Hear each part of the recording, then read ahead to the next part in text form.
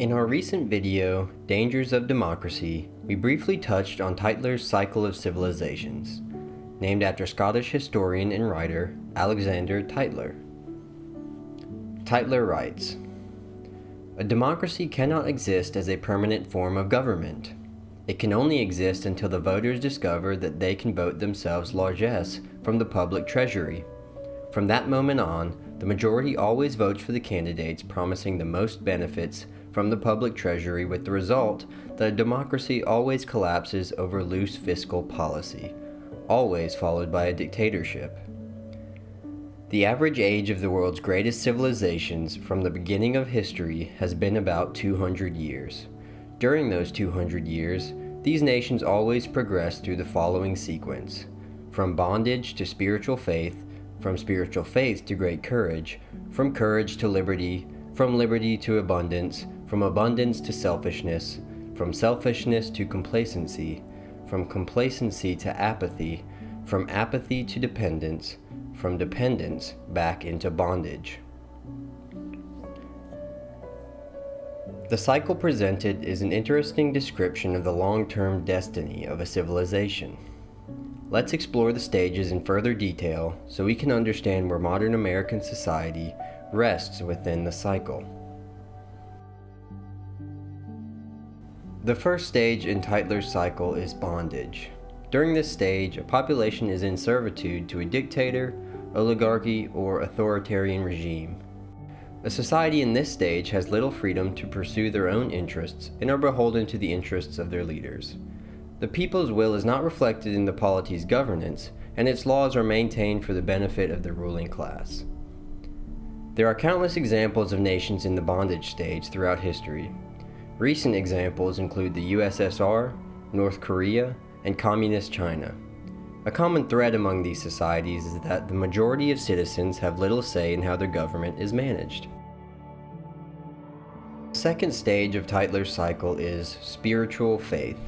Spiritual faith can either be a literal religious awakening or the proliferation of more broad ideals like liberty and freedom. Once a nation realizes that there are powers and values beyond their rulers' whims, like God or human rights, it's only a matter of time before they progress toward these ideals through social and political movements. Thus, they proceed to the great courage phase. In this stage, a nation takes concrete steps to move toward the ideals proliferated during the spiritual faith stage. The fervor is converted into tangible action directed at a common goal. This can take the form of revolution, mass social or political movement, or conquest. Often in this period, people are united against their oppressors or the leaders who previously held positions of power during the bondage period. A classic example of these stages would be the events leading up to and including the American Revolution. As the ideals of independence and liberty spread throughout the colonies, a portion of the population supported efforts to break free from British rule. Events such as the Boston Tea Party and Patrick Henry's famous "Liberty or Death" speech fueled the spirit of the revolutionaries and plunged the fledgling nation into the seemingly impossible task of defeating the mighty British Army. Once a people have won their freedom and secured themselves from geopolitical rivals, they enter the liberty and abundance stages of Tytler's cycle. The economy, culture, and the arts flourish as the civilization's spirits are high. A tone of nationalism likely sets the mood for the society as they take pride in their nation's accomplishments. Heroes of the nation's origin story are held up in high regard and looked to as an example to emulate. The future is anticipated with excitement and possibility. The liberty and abundance stages represent the high point of a civilization. The late 20th century United States may fit this stage. With the collapse of the USSR, America was left as the planet's sole superpower, and its citizens became wealthy due to this envious geopolitical position. Other examples could include 19th century Great Britain or the Roman Republic at its height in the 1st and 2nd century BC. Nothing good can last forever. Great nations, tribes, and empires have risen and fallen since the dawn of man. During the selfishness and apathy phases of Tytler's cycle, we begin to see the cracks in a once seemingly indestructible civilization. As a society becomes comfortable in their abundance, having enough food, protected borders, and an established culture, the citizens begin to search for a purpose. There are no more great wars to fight, no tyrannical king to win their freedom from, and no great invader that must be warded off. There are no more adventures for the populace to unite around. This lack of a societal struggle leaves personal ambition as the highest value. Therefore, citizens often try to gain personally from the system. Corruption runs rampant, and law and order fail to rein in criminal activity. Consequently, citizens become apathetic toward the health of their civilization as they feel alienated from the greater society they are a part of. As citizens pursue their own interests, their apathy towards their heritage and culture leaves society in a state of decay.